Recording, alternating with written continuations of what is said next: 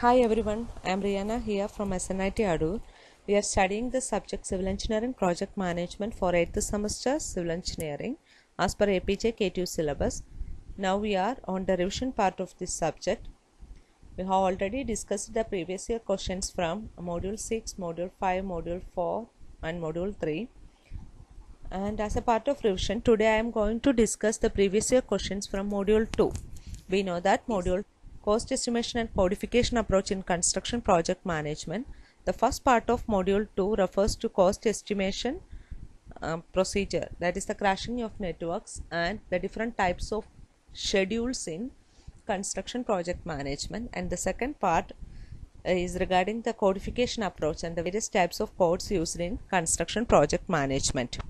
So now I am going to discuss the previous year question papers. The first question, write short notes on resource codes, which is asked for 7 marks. The answer should include the definition for resource code, the uses of resource code, and manpower, materials, equipment and other direct resource codes. So your answer should include the definition for resource code.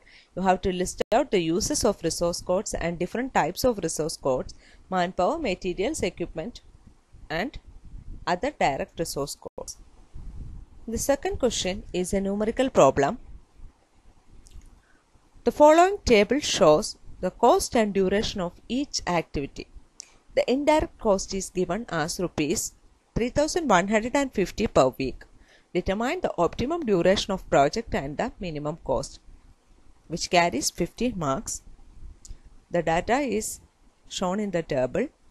There the activity and the predecessor relationship is given. The normal as well as the crash cost is given there. The normal as well as crash duration is also given there. So this is a problem related to crashing of networks. So in this problem, before starting work, you have to draw the network. Here I am briefly describing the answer key for this particular numerical problem. So first of all, you have to draw either a AOA or AON network. Then you have to estimate the different project duration and cost, etc. before crashing.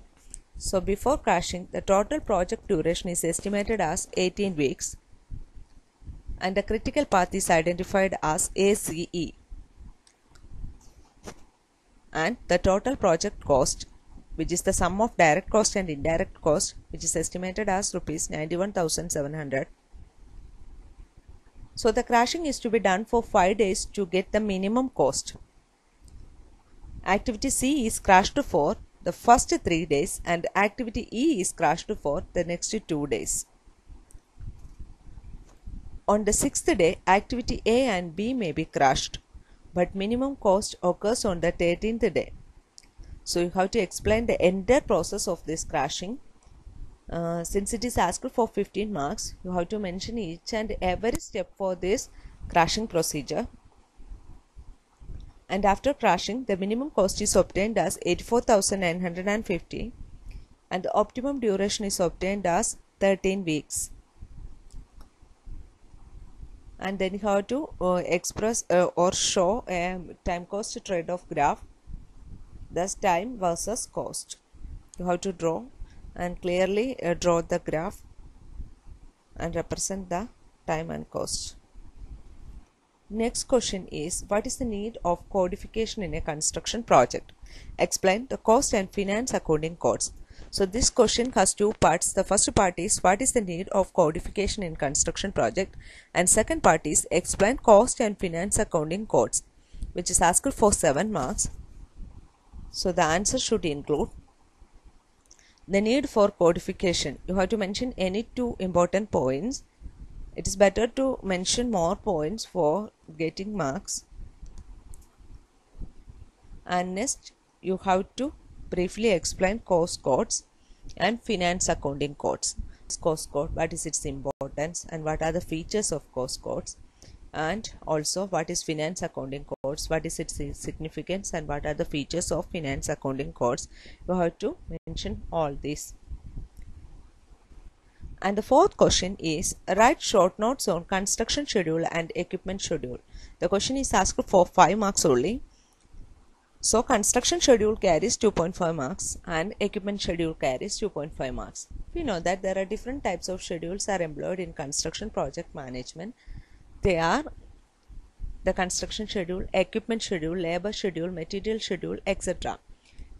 Here your answers should include the following points: construction schedule, a brief note on construction schedule, and a brief note on equipment schedule.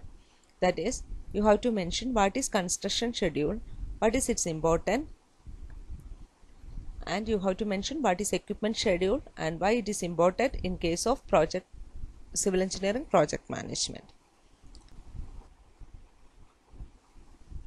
Next question is also a numerical problem. Crash the given network using the details given in table and find the optimum cost and least project duration, which is asked for 10 marks. The data is given in the table. Here the activity and predecessor relationship is given.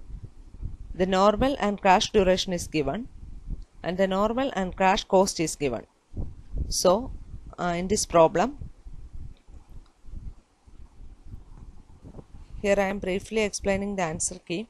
First step is to draw the network, and then you have to estimate the total cost, duration and cost slopes before crashing. First of all, you have to estimate the cost slope. It is very important, and depending on the cost slope only we can crash the activities. And then you have to identify the critical paths. There are 2 critical paths for this particular network. They are ABDF and ACEF. The total project duration is 28 days before crashing. Since there is no indirect cost is given in this particular question, you can assume any amount as indirect cost. The total project cost should be estimated before crashing, which is equal to the sum of direct cost and indirect cost. Here the indirect cost is not given, so direct cost plus 28 into the assumed indirect cost per day.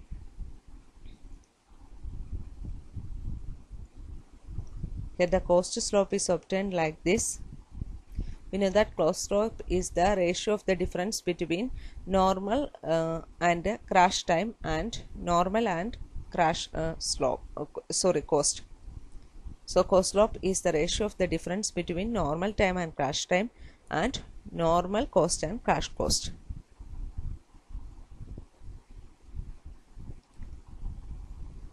After that, after crashing, you have to find the optimum cost and project duration. You have to briefly explain the individual steps of this crashing procedure. Okay, thank you. Hoping that you have understood the previous year questions from module 2. These questions are only asked from 2 question papers, one supplementary question paper and one regular examination question paper. So don't think like these are only some portions. It's not very simple. You have to work out additional problems. You have to do additional problems. I'll give you some additional problems in later videos. So work out more, refer textbooks and do additional problems. Second module is an elaborate module. So there may be more questions which may be asked in our university examination. So study more, refer textbooks. Okay, thank you, stay safe.